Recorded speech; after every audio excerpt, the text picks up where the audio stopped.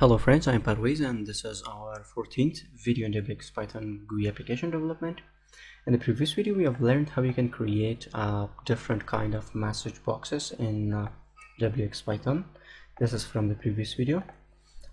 In this video I'm going to show you how you can create question dialog in wxPython. So I have created a new Python file and I'm going to copy just my window code and paste it in here and just change the title to the question box. Okay, now in the panel in here, first I'm going to create a button, self.button wx.evt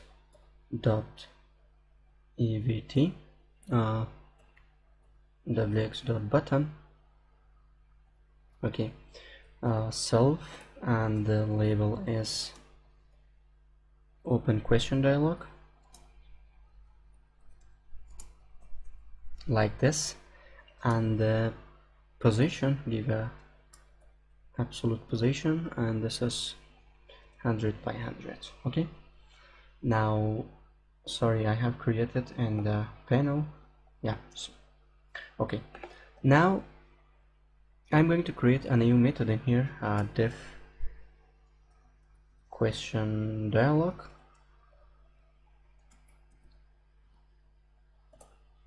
Now I'm going to create my question dialog in here, wx dot.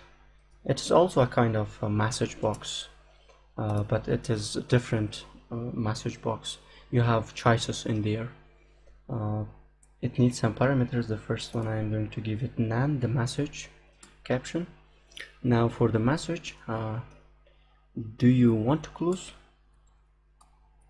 Do you want to close? And now give it the ID, the choices, yes, no, or also give the icon for this. I want it should be icon question, wx dot icon question. Okay, now we have created this. Now create a if condition. If also you need to show your model before creating. I'm going to create a new variable result and dialog dot show model dot show model. Okay, now if result is wxid yes, wxid yes. If this is the case, I'm going to just print yes close, yes close, and else if this is false, I'm going to print if the user click on close, I'm going to say no close. Okay, now in here you need to bind your this method, self dot bind wx dot evt underscore button, and it is self dot open dialog, self dot question dialog. Yeah, this is our complete code, and let me check this and run this. Okay, now I have my window. If I click on open question dialog, error. Let me check this, and message box, yeah, one has unexpected type, none type, dialog wx dot message box none. Oh, I forgot to add for a title for this.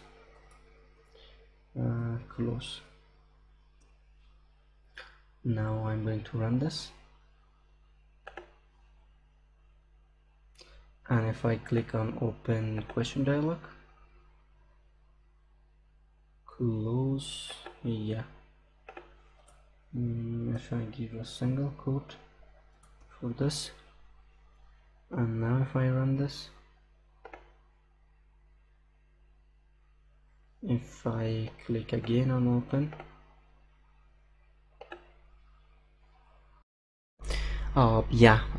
the main problem was in here. It is not a message box, it is a message dialog. Sorry, I have now I'm going to run this, and this time it will work. Let me bring it in here. Which one was? Let me close both of them, and now I'm going to run this.